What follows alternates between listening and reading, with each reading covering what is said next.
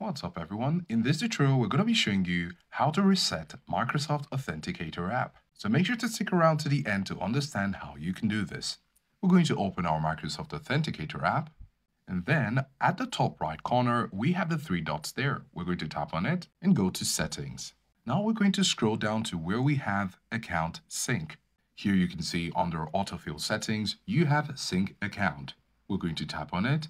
And the next thing you'll need to do is to tap on Stop Sync and Remove Autofill. After tapping on it, you're going to go over to Settings. Under Settings, you're going to look for Apps. Under Apps, look for Authenticator. We have Authenticator here because it was a recently opened app, so we're going to tap on it. And then go over to Storage and Cache. Tap on it. Now we will be doing two things. We'll clear the storage first.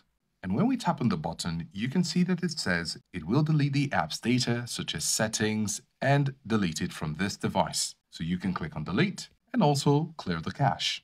After doing this, you can go over to the app. Depending on your preferences, you can decide to uninstall this app entirely.